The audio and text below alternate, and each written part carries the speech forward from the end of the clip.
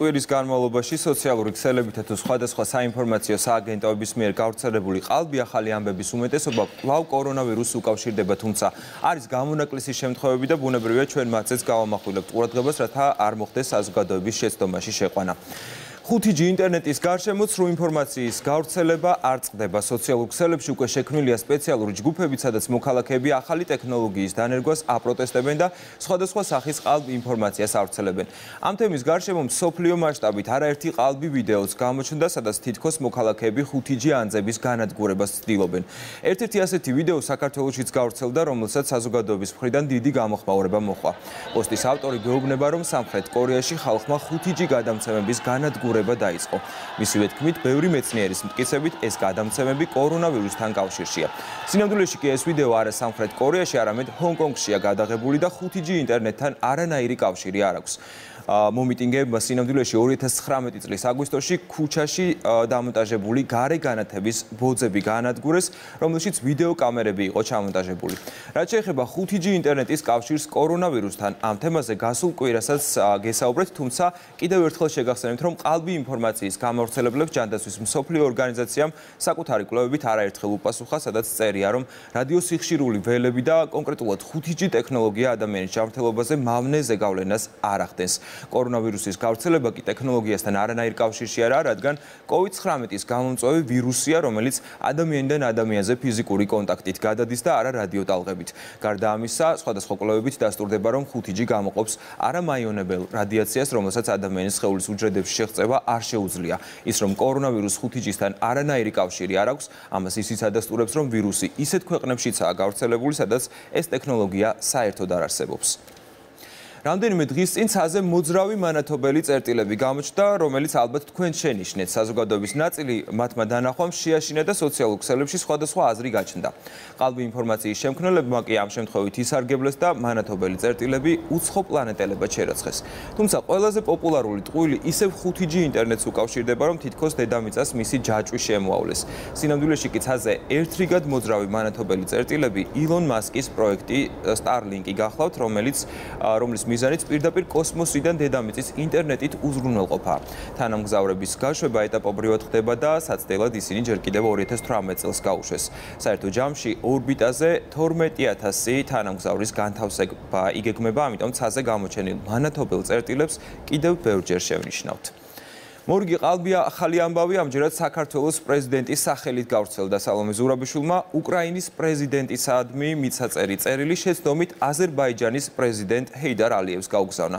ამ სათაურით გამოქვეყნებულმა მოგონილმა ამბავმა სოციალური ქსელი მოიცვა და საზოგადოების დიდი ნაწილი შეცდომაში შეიყვანა.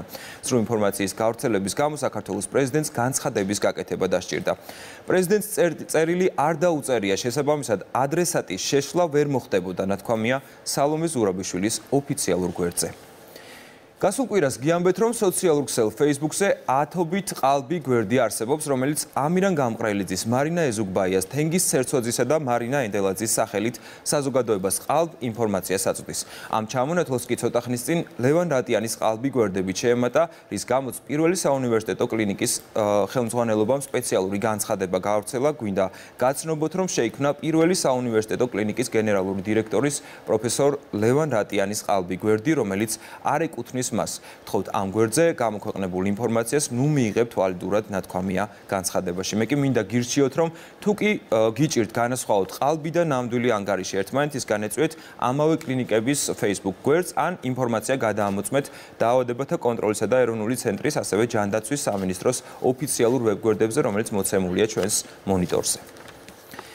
გილოცავთ თქვენ დღის იღბლიანი ვიზიტორი ბრძანდებით და მოიგეთ iPhone 11 Pro. შესაძლოა ეს შეტყობინება ვებ ბრაუზერებში და აპლიკაციებში Google-ის სახელით თქვენც მიიღეთ. ან მომდევნო დღეებში შეგეხმიან, ამიტომ ნუ დაიჯერებთ და ნუ გაანდობთ სხვებს თქვენს პირად მონაცემებს და საბანკო ბარათის კოდებს, რადგან ეს ინფორმაცია ტყუილია. ანკეტის შევსების შემთხვევაში თქვენ თაღლითების ხელში აღმოჩნდებით და შესაძლოა ფინანსური ზარალიც კი განიცადოთ. ახლა კი კიდევ ერთ თაღლითურ სქემაზე მინდა გიამბოთ, რომელიც სხვადასხვა ქვეყნის ნომრები და შემომავალ ზარებს ეხება. თუ კი თქვენს ტელეფონში გამოტოვებული ზარის სახით უცხო ქვეყნის ნომერი დაფიქსირდება, ნუ შეეცდებით მათთან გადარეკვას, რადგან ანგარიშიდან თანხა უმიზესოდ ჩამოგეჭრებათ. აღნიშნული შესახებ საქართველოში მოქმედმა ყველა მობილურმა ოპერატორმა ოფიციალური განცხადება უკვე გაავრცელა. ამერიკის შეერთებული შტატების პრეზიდენტის დონალდ ტრამპის ნათქვამმა, რომ თითქოს სადეზინფექციო ხსნარის ორგანიზმში შეყვანამ შესაძლოა კორონავირუსისგან განკურნება გამოიწვიოს, საზოგადოების დიდი ნაწილი შეცდომაში შეიყვანა. გავლენიანი მედია საშუალებების ცნობით, ამ განცხადების შემდეგ რამდენიმე შტატში სადეზინფექციო ხსნარების არამიზნობრივი მოხმარებით ასობით შემთხვევა დაფიქსირდა. მოგვიანებით ტრამპმა ჟურნალისტებს უპასუხა, რომ შედეგებზე პასუხისმგებლობას არ იღებს და მისი კომენტარი სადეზინფექციო ხსნარებთან დაკავშირებით მხოლოდ სარკაზმი იყო. მან ასევე აღნიშნა, რომ დაზარალებული მოქალაქეების შესახებ ინფორმაცია არ აქვს. ასეთი იყო კვირის განმავლობაში აქტუალური ყალბი, ახალი ამბები. მე მომდევნო კვირამდე გემშვიდობებით და მშვიდობიან დღეს გისურვებთ.